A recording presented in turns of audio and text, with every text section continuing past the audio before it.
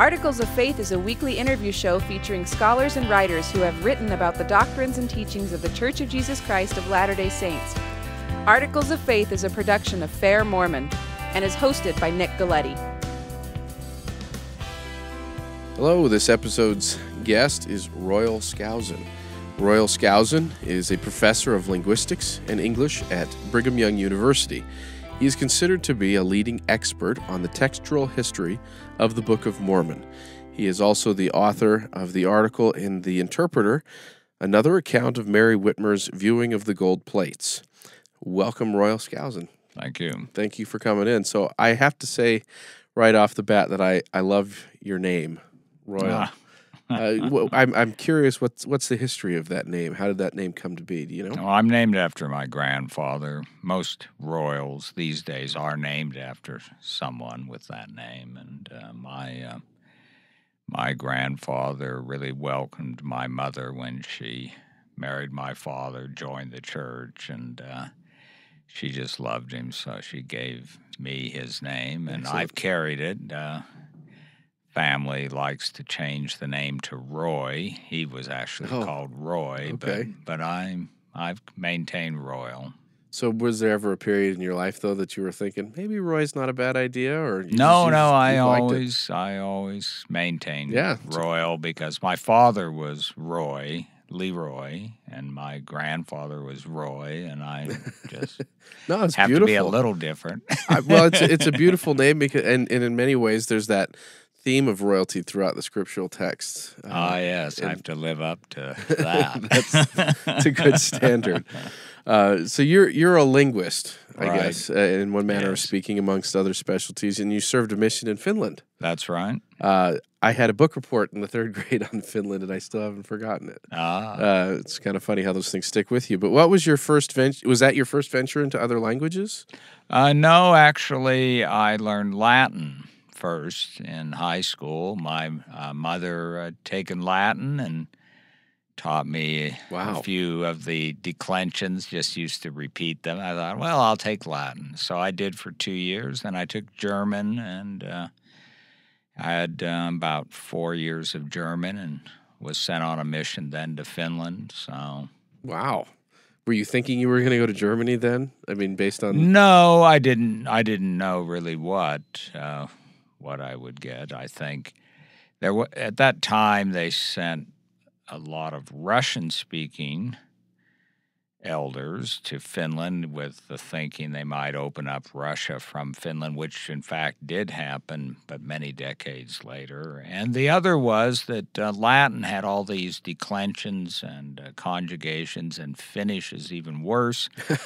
And so I think there was this thinking that if you could learn some Latin, you might be able to learn Finnish. There you go. So there was always a number of us that knew the classical languages in Finland. And how often do you revert back to mission experiences? I know there's some people that always quote them in church and things like that, but are you one to kind of reflect back on that time in your life? Well, it's the determining events of my life. My Finnish language is so different from the other languages of Europe. It's not Indo-European, so... that led me into linguistics, but my wife is Finnish, and so I have this huge cultural background in Finnish. And kind of never leaves you then. Yeah, I write my diary in Finnish and things like that. Really? So even to this day. That's fascinating. It's a real part of my life, that's for sure. Did you guys try and pass it on to your children? Well, we tried. It only worked when we visited Finland. I was there on a Fulbright, and 2 of my girls learned Finnish quite well at the time. But the rule really is it's the language of the area you live in that takes over no matter what. So it was hard to maintain it once we came back after that. You talk about the coming forth of the Book of Mormon, and it has to be an intriguing prospect for study as a linguist. Simply understanding the translation process and things like that, I would assume. I guess this is kind of evidenced in your life with your efforts with the Book of Mormon Critical Text Project. Now, as I understand it, it took over 25 years. It's been, or is it still going? It's still going on. Okay. I'm in the last part of it. I'm working on the history of the text, but I've done the transcripts of the 2 manuscripts. I've done 6 books on the text itself, trying to determine that, and then I published the Yale edition of the Book of Mormon called The Earliest Text. That was about 5 years ago. I've done sort of the core portion, but now I'm working on the history of the text and the nature of the original text. So I'm hoping to finish that up in the next couple years. And did you have a timeline? Did you say this was going to be a 30-year project? I hate to say what that is. I was looking at, after I'd worked a couple years on it, I said it should be done in about 3 years. Oh. And I've been saying that actually ever since. Now I'm down to 2, so 2 years. So I think it's doable, But you keep discovering things that you weren't expecting to find. Such as? Well, I think one of the big findings for me is that the language of the Book of Mormon is not dating from the 1800s. It is not upstate New York English, and a lot of people are very surprised at this. And but the major work I've done thus far is on the vocabulary and the meaning of the words. And they're actually dating from about the 1540s up to 1740. The text is actually quite archaic, and much of it has been obscured. What do you mean by that? Well, editors don't believe it's right. The text will say, "Counsel your brothers," and it means counsel with your brothers. That usage died out about 1600, but it's in the original text of the Book of Mormon 2 places. The 1920 edition, the preposition "with" was added.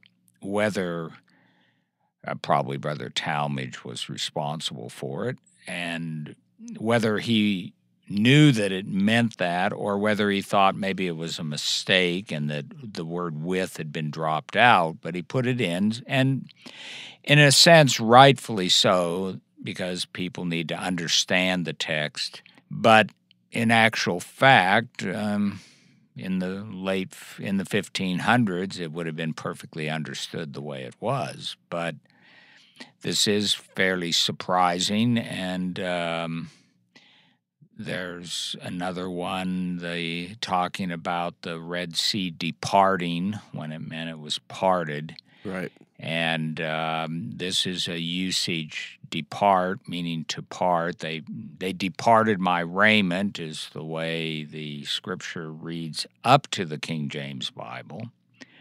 Then it was changed to they parted my raiment. The Book of Mormon had departed for the Red Sea, and the 1830 printer, I think, just thought, "Oh, this can't be right," so it's changed it. to parted. And you get these kinds. Some of them are still in there to say that a person is extinct when they die. There's about 4 or 5 of them in the current text, and we can sort of figure out what it means that they die, but it doesn't mean that one's progeny species will no longer exist in the way we use it today. Sure. But we can figure those out, so they haven't been changed. But I've been even studying the bad grammar in them days. Everyone laughs and says, "Oh, that's got to be Joseph Smith's upstate New York English." But I found it in academic writing in the 1600s. I mean, scholarly academic writing will have in them days. And so I'm just backing away from the idea of saying the Book of Mormon is this full of this hick language. This is a very surprising result.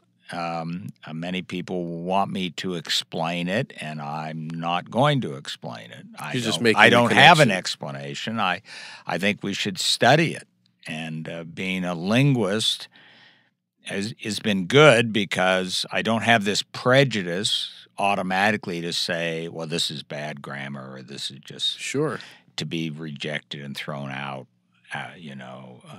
automatically. So I think linguists have a more even view and don't go crazy if they see something like "they was yet wroth" and and that's in printed texts quite prevalently up to about 1700, and then it starts dropping off and is recognized as non-standard. But so that's a very surprising result, I think. Absolutely. And so I'm still studying that, and there'll be a whole section in Volume 3 that I'm working on the original language of the text and its editing and how it's been changed. So what was kind of the initial motivation behind doing this project, and has it changed over the years? Well, the original motivation was to make transcripts of the two manuscripts, the original, which is the dictated one, and the copy that they made called the printer's manuscript to take for the 1830 printer to set the type from. And that was my only motivation. I wasn't trying to set out to find errors. In fact, I didn't think there would be any that I would find, and the church didn't think I would find any. So I was allowed access to photographs because they had done work for the 1981 edition, and everyone thought that it had all been found. And it turned out those photographs were, first of all, very hard to read, and but nonetheless, they were showing things that had been missed. And so that was the first thing I discovered, was that there were mistakes, accidental ones, not ones that really drastically changed the text, but nonetheless, I was finding them, and so that was the beginning. And but my original intent was just to make the transcripts. So in 2001, the transcripts were published, and now I'm one of the editors for 3 books that will be published by the Joseph Smith Papers, not only giving the transcripts of the manuscripts, but the photographs themselves. So people will now be able to actually see the photographs, and that's a very important step forward, I think. It's an incredible level of transparency. Yeah, I think originally, people are a little worried what's in these, and people are worried too about the bad grammar, and the church. Joseph Smith was ridiculed from the beginning for the bad grammar, and even that's one important thing for Volume 3 is to establish this bad grammar is archaic grammar more than it's bad grammar. So, okay, and that's kind of a cherry on top kind of experience, right? It wasn't what you were trying to find, but you found it. Well, I wasn't actually trying to find anything, just do the transcript work. And so the first thing was to find the changes that had been missed. And then I realized that since we only have 28% of the original manuscript, we weren't going to find everything, and without the text being re-revealed, and that isn't my job, and that properly belongs to the brethren, and so it's a scholarly work. But I was discovering all this other information about the nature of the text, how accurately it had been given to Joseph Smith, that it was a very precise text. It wasn't one that he was just getting an idea in his mind and struggling to put it into his own language. He was given an actual text of English, I believe, and that's a pretty surprising result in and of itself. Witnesses of the translation believe that, but scholars, even in the church, have believed that Joseph Smith got ideas and put it into his own language. Sure. And I think that's one of the biggest findings of the project is that, no, Joseph Smith got a revealed text of English, in English. And that's what I think the evidence all supports. And in Volume 3, I'm going to go through all that evidence for that. When is that going to be coming out? Do you know? Well, it's going to be in 4 books. I believe it'll be 4 books, and Volume 3, and it should start appearing in a couple years. I've already... Oh, okay. So it's not like around the corner. Well, I've done the typesetting for about 1,500 pages. Wow. I mean, my typesetter has done it, and I've written it and had it edited and all that. And so there's a whole section on the grammatical editing of the text, and that's about 1,000 pages. Jeez. And then there's 400 pages on just the spellings and how the scribal spellings and what they tell us about their pronunciations and various things, and Joseph Smith's pronunciations, plus the spellings of the editors, how they've changed, how we've had British spellings, so to speak, intermixed, and how they've gone to more standard American spellings. So all of that's been done. Okay. So right now I'm working on the vocabulary and the style of the language and the grammar style that was in the original text. And I'm kind of curious now that you bring this up. When we have these people say that this was bad grammar, this was backwoods grammar, or whatever you want to call it. Here we have Oliver Cowdery acting as scribe, who was a school teacher and presumably had a better grasp of good grammar than Joseph did. Do we have any experiences where he said, Joseph, that's not good grammar? Well, actually, the evidence in the manuscripts is that they are faithfully trying to reproduce what Joseph Smith was apparently seeing in the instrument he was using. And there are some occasions where they first accidentally wrote the good grammar, and they correct it to the bad grammar. Did Joseph correct them? Well, we don't know. The evidence suggests that it's not Oliver, but he's following the dictation of whatever is in front of them, because there are examples of the opposite as well. So it's not. It's one that I will go over in some detail in Volume 3 as to are there errors in the text that show sort of overlay. For instance, one of the scribes, probably one of the Whitmers, wrote drowned, but Oliver always wrote drowned, and the other scribe, his brother, wrote drowned, if I recall. So none of them, only once there's drowned.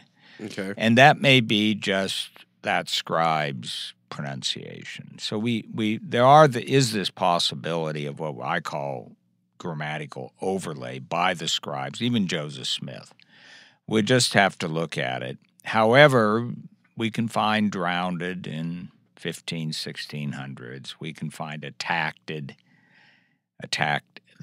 word attacked always has a T on it in the manuscripts, and we can find that as well. It's really quite old. So whether that's overlay or not is something we have to probably just look into. But I've been taking the position that if we can find that it is old, we'll put it in and not worry about removing it. Sure.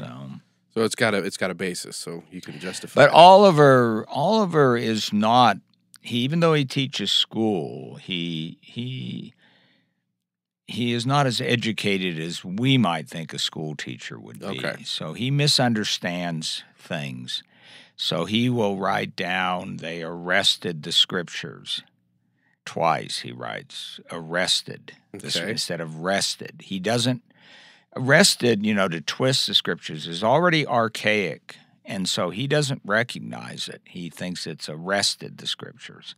That's what he wrote. And even the 1830 typesetter put arrested the scriptures. Okay. So even he didn't recognize it. So sometimes we think, that they're going to know all the things we would know. So Oliver thinks there's a fraction in the government instead of a faction. Oh, okay. And, I remember learning that reading the Federalist Papers in high school, and Madison talking about factions. That was a new word for me. And at that time for Oliver, he didn't recognize it. So, Oliver, by the middle of the 1830s, when he becomes a lawyer and so forth, is much better he learns. And when he's acting as scribe, there are errors in it. And we just have to recognize that both Oliver Cowdery and Joseph Smith are on a learning curve, and they're as we would be, probably. Sure, absolutely. That's totally understandable. Well, let's move on now to your article, because you mentioned a little bit that you are working now on the history side of this Book of Mormon project. Right. I would assume that your article on another account of Mary Whitmer's viewing of the gold plates stems from that effort. No, it's just the family. See, this is a tradition. This is a third account. And they all three accounts come from the Whitmer family, all three from different sons. So we have David Whitmer's account, and then John Whitmer, that doesn't come from John himself, but from his son, John Jr. And but they're quite similar. And maybe there was cross-fertilization between their accounts. They are so similar. Yeah. But then there is this account coming through the Christian Whitmer. Christian was the oldest, and he dies in 1835 in Missouri. And his widow then marries a Hewlett, a Sylvester Hewlett, and their family comes west. They come with the Saints. So they kept this account too. And they just told it amongst themselves until one of the descendants, remembering the grandmother telling it over and over, recorded it finally in the 1950s. And so, and then the grandson of this person sent me the write-up that his grandfather had done. Just because how did that Well, because he knows I'm doing this project. Okay. So people know that I'm doing this, so they send it to me. And it's an astounding account because it finally gives a motivation for the Angel Moroni showing the plates to Mary Whitmer. You see, the other two accounts simply have, you're working really hard, and I feel sorry for you here. It's an assumption as to why, yeah. Yeah, they sort of assume that she's working so hard, she needs some encouragement. A reward. Yeah, almost a reward. And you sit there and and I used to always think about that. Well, what about Emma? Emma never got to see the plates. She got to feel them, right? Yes, she did. She probably wasn't even supposed to do that, but she did. Samuel did it too. Samuel Smith apparently felt the plates through the cloth. And so, but if you look at that assumption of those other two accounts, you might think, well, why wasn't Moroni going around showing it to a lot of people, to give them encouragement? But he wasn't. And this one makes it quite clear that she was peeved at Joseph Smith and Oliver, because they would work hard on the translation, but when they had a moment to take a break, they wouldn't just help with chores and things around. They would go out to a pond and skip rocks. And she thought, those guys could be helping me instead of skipping, and I can just see a mother thinking that about kids. And she's probably viewing them sort of as kids, and so she was about ready to turn them out, which in and of itself indicates she was an important person in this household. Well, and her frustration had grown pretty severe. Yeah, but I mean that, Peter Whitmer Sr. is going to follow her desire to remove these guys. And this was more serious because they needed a place where there would be a lot of males around to sort of act as a protective source for doing the translation in privacy and so forth. And so in this account, Moroni says, I got permission from the Lord to show them to you, which is interesting too, that he consulted with the Lord, that he wasn't just doing these things on his own. Sure. And of course, from that moment, then she was fully supportive and had no problem with doing all this extra work. It is interesting that we can confirm that Joseph Smith liked to skip rocks, and I put that in there Yes. because when he worked with Martin Harris on the 116 pages the year earlier, when they would take a break, they would go out to the Susquehanna River and skip rocks, and Martin refers to that. So it's nice to get this sort of confirmation of these things that Joseph liked to skip rocks.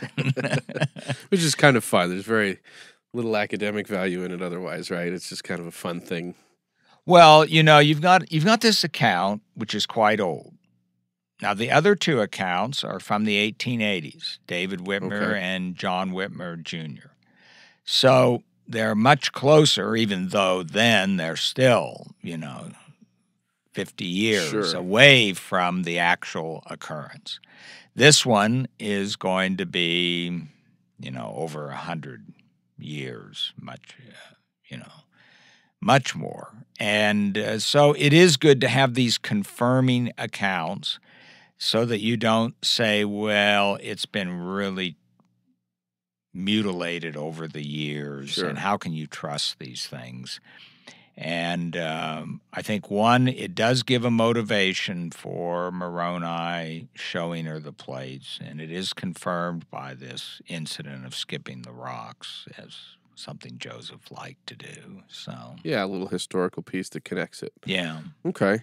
Well, at this point, how have you been able to kind of authenticate this as a real thing, or does it not need to be because it's just been passed down? Well, in the what I put in the Mormon Interpreter are all the emails and the accounts from Carl Cox. So I try to establish his provenance and from his grandfather, and he sent me the actual document, which they published, so I have a copy, a photographic, and that should probably be reproduced at some time. So, I mean, that's the earliest we have of this from the 1950s, but we have an actual, that's what we have. And so I wanted in the article not to embellish it with there's really very little of me, except for some of the interpretation of these things I've mentioned, but I've tried to reproduce. I didn't reproduce in the Mormon Interpreter the actual document because they don't really have a good means for doing this right now. But eventually we'll probably put it in Volume 3. Okay.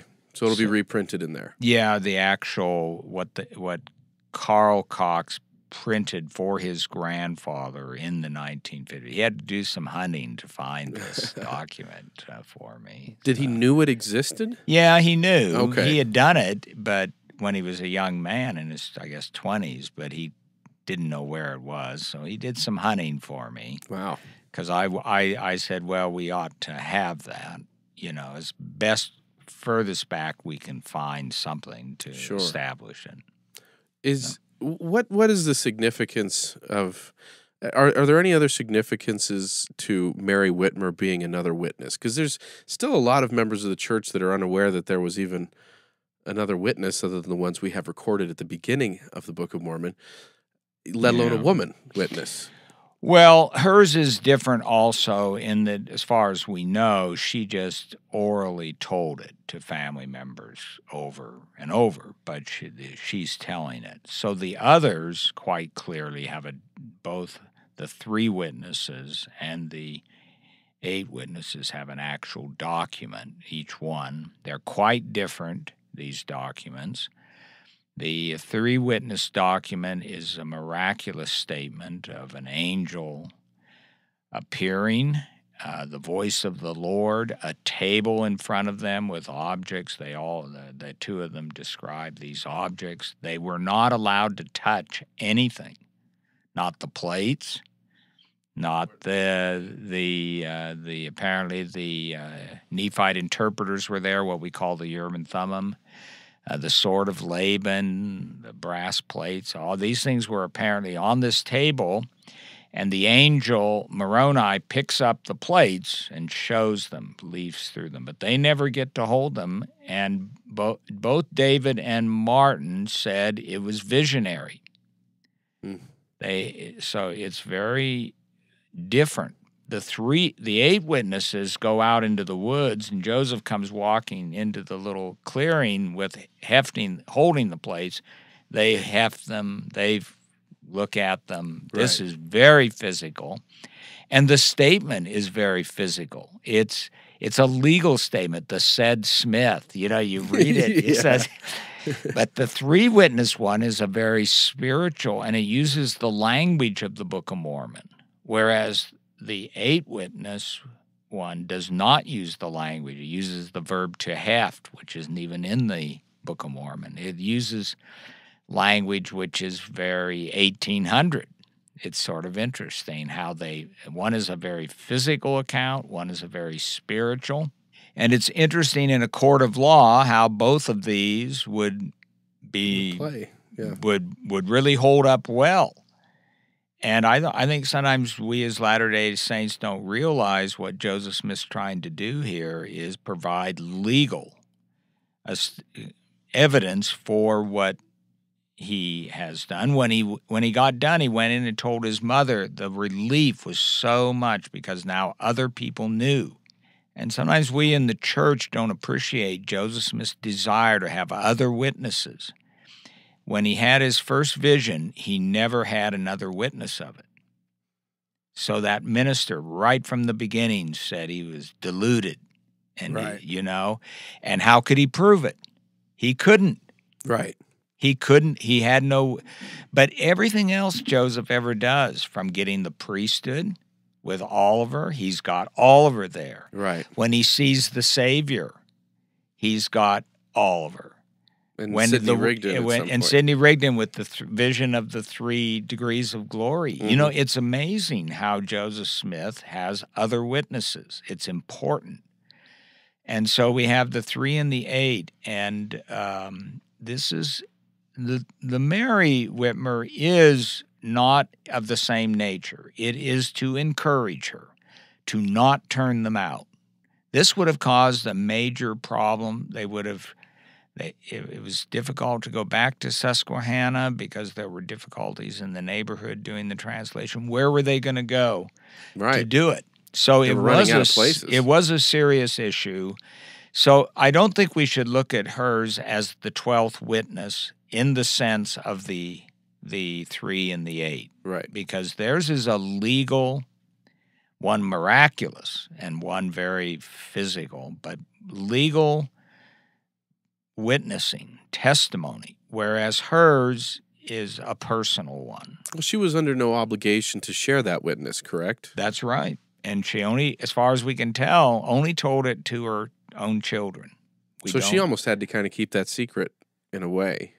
Well, you notice in the account, in the Mormon Interpreter, the 3rd family, the woman who is telling the story, for a while wasn't telling it because it wasn't out there. And then when Joseph F. Smith and others were telling their interviews with John C. Whitmer and David Whitmer and were publishing these, then she felt like she could start telling it again.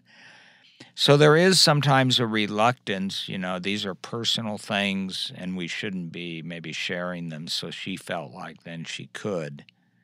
So I know people like to call her the 12th witness and make a big thing out of it, but it isn't legally establishing like those 11 witnesses are, and theirs is hearsay in a way. It is all of them because we don't have anything from her directly, not even handwritten or anything, but they all even though they differ in some of the details, they're all supporting of what took place, and we now have a very good reason for understanding why Moroni was concerned and needed to show the plates to this very important person. It seems like women with the name Mary get some pretty incredible experiences. There you go. Maybe so. Maybe it's the name. Yeah. All right. Well, I guess in the end, you see this experience and you think, this is something I've got to print. Yeah. Because it's got historical value and helps. I guess is it a kind of an apologetic source then, just because it simply is another witness? No, I don't view. See, I'm saying this 12th witness really isn't of the same level, right? Obviously, and the provenance issue with all three accounts is not the same. I mean, these others are signing their names to this document. They're going to print them in the book, and they're going to be called upon. And so it's a very public kind of witnessing. So I don't view it that way. I felt like it was great to have an account which gave another aspect, that gave a perhaps real reason for why it had to be done. And it's a very practical reason. Yeah. Yes, it's much more practical and necessary, and it isn't just like, here, we're just showing the plates to people to make them feel good about this. I thought it was important to do it. I had told a few people about it. You know, I'd gotten this from Carl Cox, and I was just going to put it in Volume 3, and then I realized, well, I've been telling people, and it's sort of spreading around. I better publish it because it'll come out in some garbled view. And so I was pretty careful in just trying to give what Carl Cox had sent me and not try to add too much of myself to it in that account. Well, that's fantastic. Well, I appreciate it. I enjoyed the article, and I know that you have several other articles that you've done for the Interpreter, so I want to encourage people to go back through those old issues and find those. Again, Royal Skousen is a BYU professor and linguist and a scholar of the Book of Mormon. His article, Another Account of Mary Whitmer's Viewing of the Gold Plates, can be found in the Interpreter at mormoninterpreter.com. Thank you very much, Royal, for coming in. Glad to have been here. Thanks. Thank you for listening to this episode of Articles of Faith with your host, Nick Galletti. This has been a production of Fair Mormon. This and other podcasts are available at fairmormon.org. The opinions expressed in this podcast are not necessarily the views of Fair Mormon or the Church of Jesus Christ of Latter-day Saints. Please subscribe to our show in iTunes. Questions or comments can be sent to podcast@fairmormon.org. Tune in each Monday for another episode of Articles of Faith. Thank you for listening.